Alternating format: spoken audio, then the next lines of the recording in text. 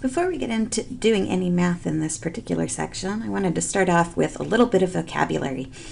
When we're talking about different types of number systems, I'm often going to use certain types of words. When we talk about natural numbers, what I'm talking about here are the counting numbers. So what you started learning when you were little. We start with 1, 2, 3, 4, and so on, as big as you can make it. No fractions, no decimals, nothing special, just things that you would do if you were pointing and counting. When we talk about the whole numbers, what we do is we add in, it's all the counting numbers, but we add in one more really important value, and that is 0. So we actually have a whole different vocabulary term that we use when we want to include 0 in that particular set. The next type of value or number system that we like to talk about is integers. Integers are taken all of our whole numbers, but then we add in their opposites. So in this particular instance, when we talk about the set of all integers, we're talking about all the counting numbers, 1, 2, 3, 4, but also all of their negative counterparts. So things like -4, -3, -2, -1, 0, 1, 2, 3, 4, and all of those. So all the natural numbers, their negatives and 0 as well, are included in that set. The final number system that we're going to talk about on some of our problems here in the next couple of days is rational numbers. And a rational number is just any number that can be written as a fraction.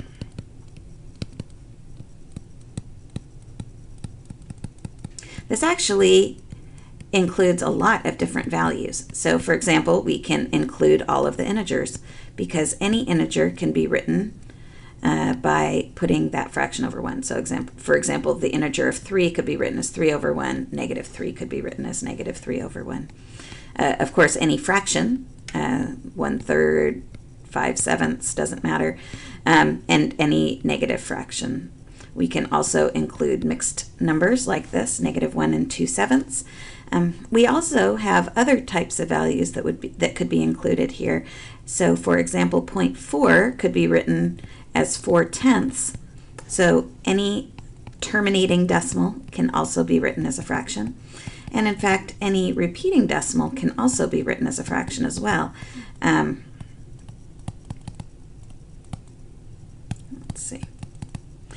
So for example, if we have 0.333333 that goes on forever, that's the same as 1/3.